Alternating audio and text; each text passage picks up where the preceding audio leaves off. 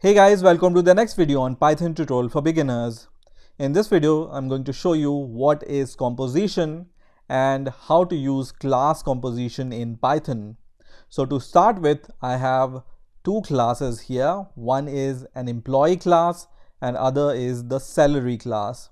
Now in the salary class, I have this init method which takes two arguments, pay and bonus, and it sets these two arguments to the member variables of this class. Also, I have a method called annual salary which is used to calculate the salary. Now in the employee class, I have this constructor which takes four arguments, which is name, age, pay and bonus. Now what do you think? Can we apply inheritance here? The answer is no, because there is no is-are relationship between salary and employee. So employee is not a salary and salary is not an employee. But somehow I want to delegate the responsibility of calculating the employee's salary to the salary class, because calculating salary is in itself is a big task. I have just simplified this class in the form of just calculating the annual salary, but the employee can have his own taxes, or he has taken some leaves, or many factors affects the salary of an employee. So this salary calculation, let's say we want to delegate to the salary class, but whose salary is this? This salary is the employee's salary. So we know that we cannot use inheritance here, but we can use a concept called composition here. And the composition means that we are just delegating some responsibility from one class to the another class. So how to delegate this responsibility?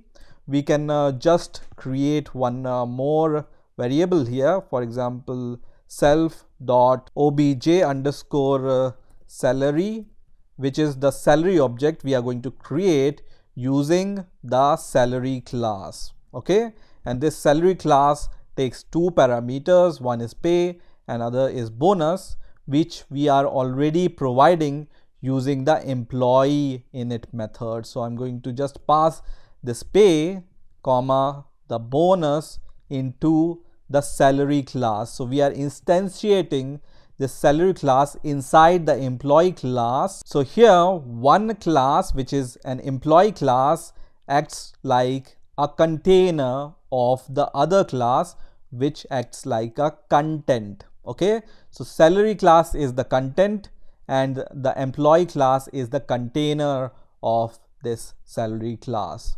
Now in order to calculate the total salary, we can define one more method here, and I'm going to just say total_salary, and then what we are going to do is we are going to call our object salary member variable, because this gives us the object of the salary. So I'm going to just call object salary, and we can call this method from the salary class, which gives us the annual salary. And now I'm going to just create the object of this employee class. So let me just write emp is equal to employee, which takes four parameters. First is name, second is the age, third is the pay. So let's say pay is 15,000 and the bonus is 10,000. And now I just want to print the total salary of this employee.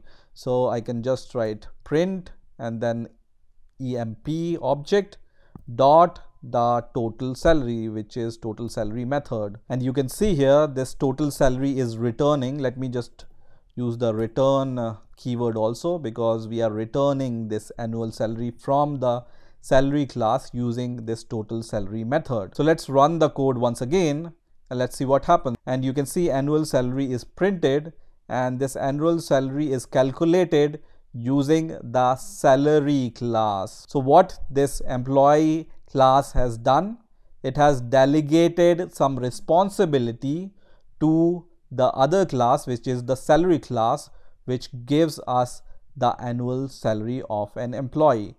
And this here is called composition. Now one interesting thing which you will notice here is we are not instantiating salary here. We are just instantiating the salary inside an employee class. So as soon as you delete an instance of an employee, the salary class instance will be automatically deleted.